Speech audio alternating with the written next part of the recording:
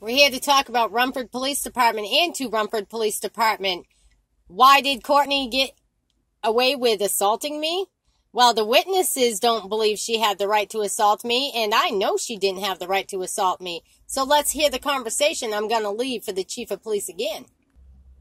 Let me share the mission statement as well.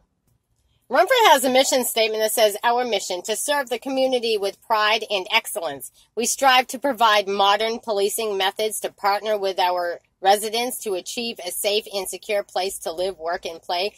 Does that mean it's okay for the officers to go accept sexual favors for drugs in exchange and do other favors to cover the heroin epidemic and prostitution that's happening in Rumford, Maine? Well, you know, I was assaulted and I don't appreciate it. I reported it, and what's been done about it? Well, I'm going to have you know, nothing was done about it. So you're going to hear me ask about it right now.